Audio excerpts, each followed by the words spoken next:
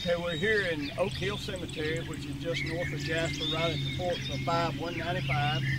It's one of the oldest cemeteries in Jasper and probably the best known and more of the, I guess you would say, the successful people that live here in Walker County are buried here in this cemetery. We're at the gravesite of William Hayne Bankhead Perry. He was a nephew of a John Hollis Bankhead Sr.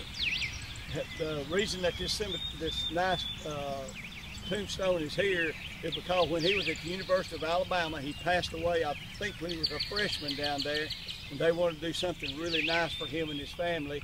So they had a guy named Joseph Moretti, which was he was carved in stone. He was a stonemason, and his three most famous pieces are the Birmingham Vulcan, the Head of Christ in Montgomery, and the Angel in the Oak Hill Cemetery in Jasper, Alabama.